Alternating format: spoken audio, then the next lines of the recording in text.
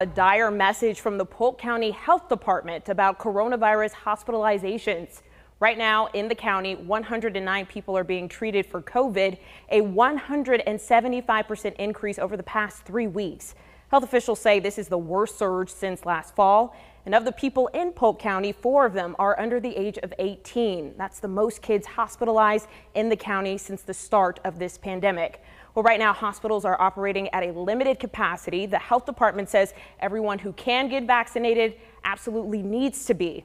Right now, 53% of people in Polk County are fully vaccinated, and that's well below what is needed to reach herd immunity.